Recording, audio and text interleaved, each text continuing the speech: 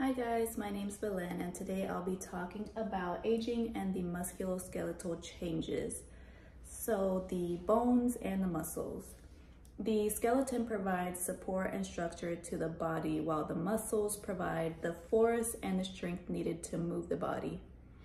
Early in life, the body builds bone mass with a peak at around 35 years of age. After this age, calcium gradually decreases from the bones, which results in loss of bone strength or osteopenia, in other words. So osteopenia and osteoporosis differ because osteoporosis is a condition where there is substantial enough loss of bone mass to result in fractures. So the bones are so weak that they can fracture. When there is no underlying medical condition contributing to the increased porousness of the bones, it's called primary osteoporosis. Now there is secondary osteoporosis, which can be from numerous conditions such as diabetes, rheumatoid arthritis, and drug use, primarily corticosteroids, that result in secondary osteoporosis.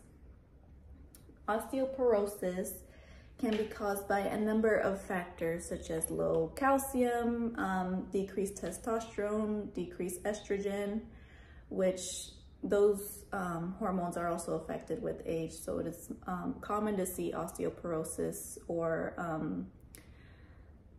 osteopenia in older adults. Aside from the hormones, smoking cigarettes, drinking alcohol, and lack of exercise can be a cause for osteoporosis.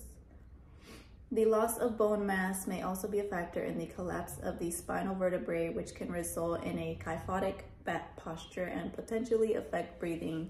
Because if you're hunched over in a kyphotic posture, you are compressing the diaphragm, which is not good for breathing. A gradual loss of about 20 to 25% in joint range of motion can also be observed in the older population, and that's because the water content of tissues, particularly cartilage, drops with age. Over time, cartilage also stiffens and loses some of its ability to cushion the joint, and in the most worn parts of each joint, the cartilage surfaces roughen, which can lessen the smoothness of the movement. So this can be an example of like arthritis, osteoarthritis, or rheumatoid arthritis, which is when you hear the older people say that they're bone on bone. And these changes are more noticeable in regions with greater wear and tear, but sedentary people can also have these problems. Aging causes a deterioration as well as the strength of the attachment to the bone, which increases the risk of injury and reduces joint stability. It takes more time for older muscles to recover from use, and the recovery may not be complete, resulting in decreased muscle endurance. So as we get older, it's a lot harder to gain muscle and maintain that muscle. And sarcopenia is a decrease in muscle mass and contractile force caused by age or a disease process that results in decreased muscle power. So some of the physical changes that we can see in the elder adults are the kyphotic posture, decrease in height, increase in weight, posterior pelvic tilt that comes with the kyphotic posture as well, and a decrease in range of motion and strength.